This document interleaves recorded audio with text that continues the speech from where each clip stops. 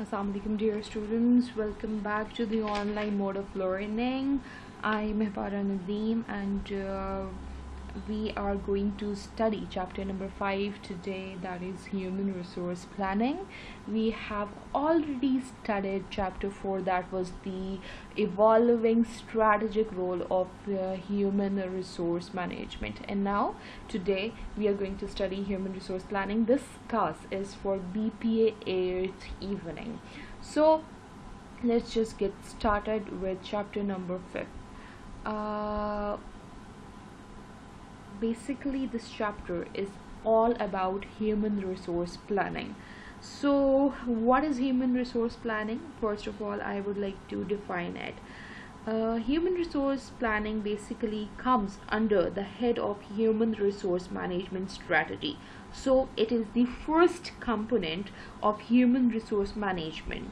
Basically, our human resource planning is the first component of human resource management strategy.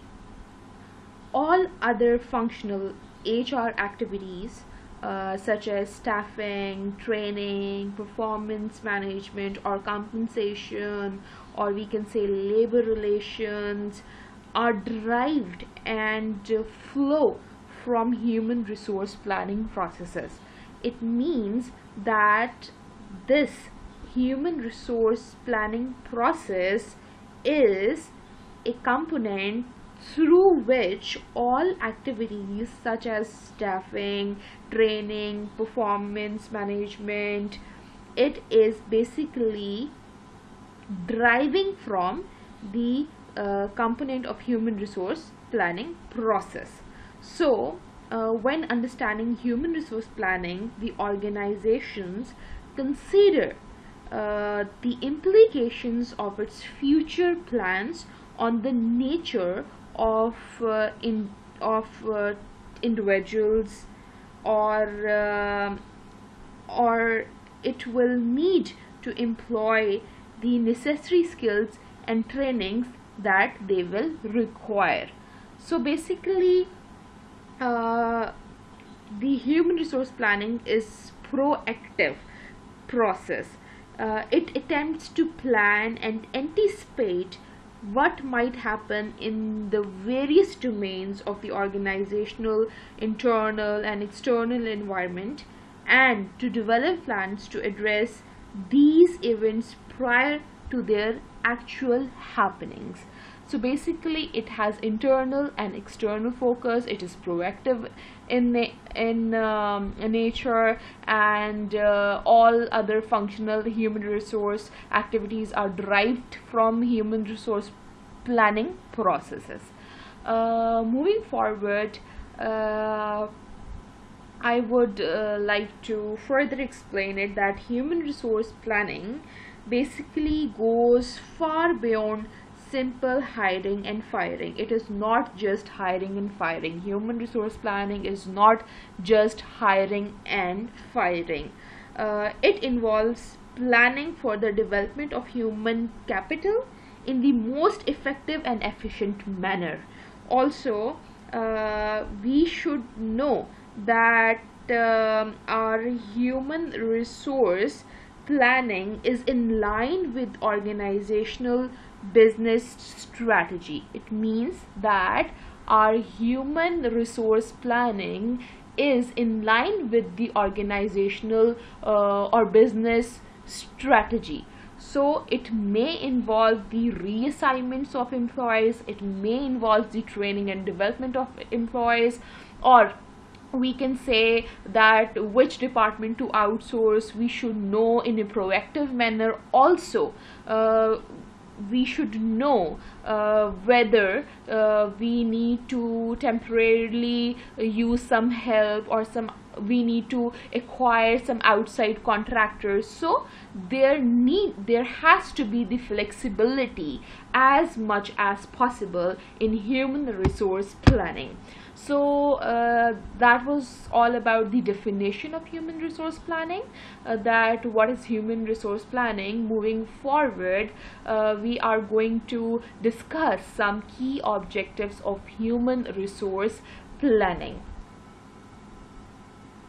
Okay, There are basically five human resource key objectives, human resource planning key objectives. First is the to prevent overstaffing and understaffing. Second is to ensure the organization has the right employees with the right skills in the right places at the right times. Third is to ensure the organization is responsive to change in its environment in which an organization is working. Fourth is to provide direction and coherence to all HR activities and systems.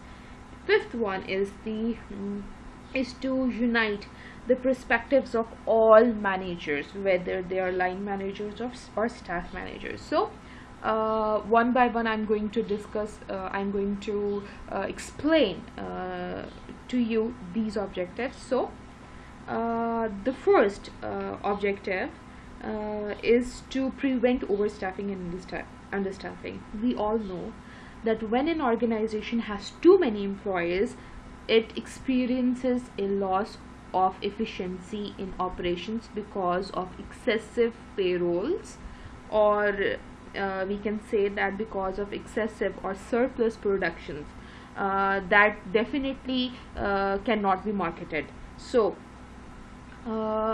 in case we need to avoid or prevent overstaffing, also we need to prevent understaffing, because having too few employees results in lost sales revenues, because the organization is unable to satisfy the existing demand of the customers. So that is the why we need to avoid or prevent overstaffing and understaffing.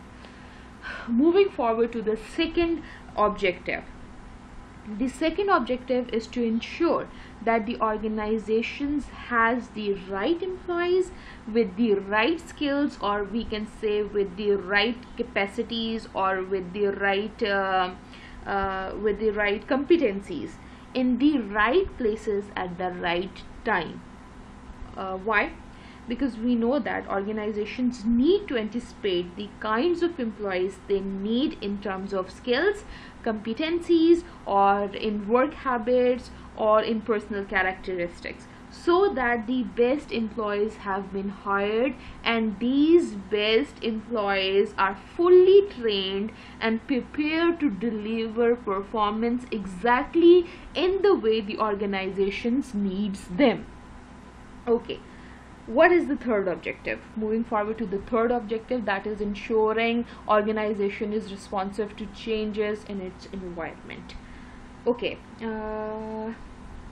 the third objective is to ensure the organization is responsive to changes in environment.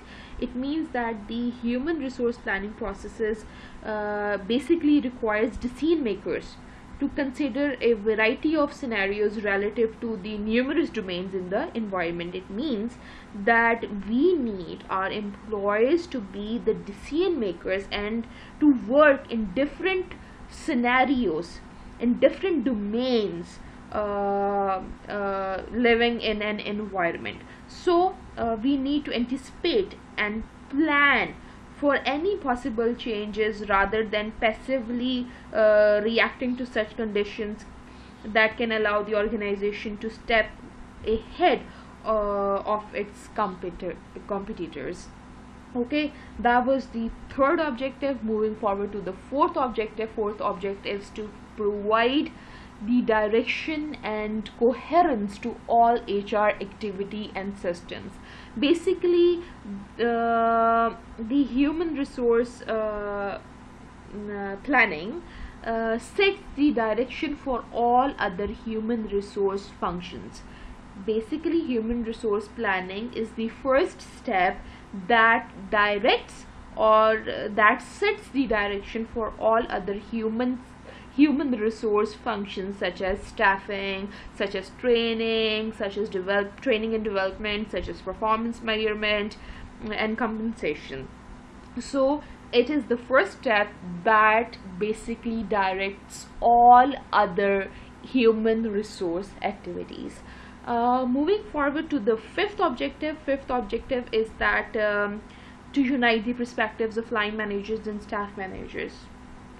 Human resource planning is usually initiated and managed by corporate human resource staff. Basically, it requires the inputs and cooperations of all managers, whether they are line managers, whether they are staff managers. Basically, it requires the input of all managers within the organization. That was the fifth objective, and these all human resource objectives we can see here set the objectives of the planning processes. So moving forward, we have some types of planning, and we have some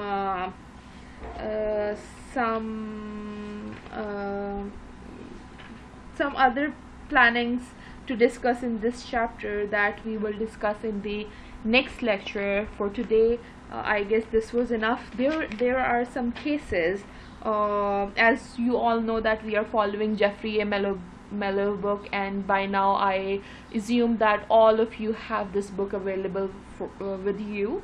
So at page number 202 and 203, there are some cases given. At page number 203, there is a case